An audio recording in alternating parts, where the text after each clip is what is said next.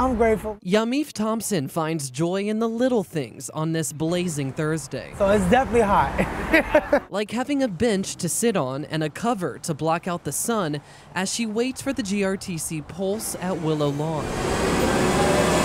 But Thompson considers herself lucky because not all bus stops have these basic accommodations. I feel like that's a really big concern for the community because a lot of people, the elderly folks and stuff, would like to sit down and stuff like that with the bus stop. In fact, only 5% of GRTC's 1,600 stops have shelter, and just 21% have seating. I feel like it's ridiculous. It doesn't make any sense. A lot of people want answers and want to know why the bus benches are not there. You see quite a bit of people just out here sitting on the ground or wherever they can. Tim Sam works right next to a West Broad Street stop in Henrico, another one that has no accommodations. It stinks. I mean, it would be better to be a little bit more comfortable in 100-degree heat. And take a look here. CBS 6 snapped this photo of a bus stop outside of a vacant Hardee's. You can see riders having to sit on shopping carts and leaning up against a trash can and a pole. We have been working with Henrico County to hopefully eventually do improvements in there. Adrian Torres with GRTC recognizes this location as concerning, but some barriers stand in the way.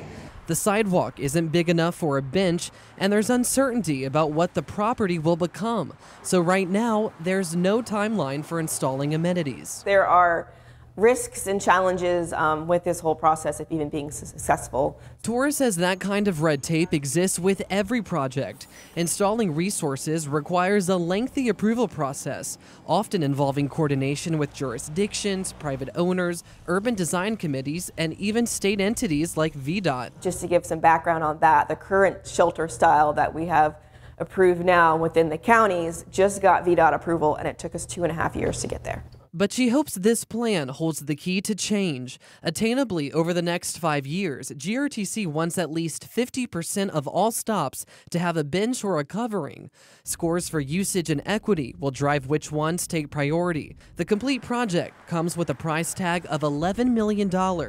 So will GRTC have enough money to pull it off? Still coordinating on the funds. All in an effort to dignify folks like Thompson, who rely on public transit every day. We need to make our riders as comfortable as possible. And right now, that 5-year proposal still needs approval from the GRTC Board of Directors. Torres says she hopes that'll happen next month. Working for you in Henrico, I'm Tyler Lane, CBS 6 News.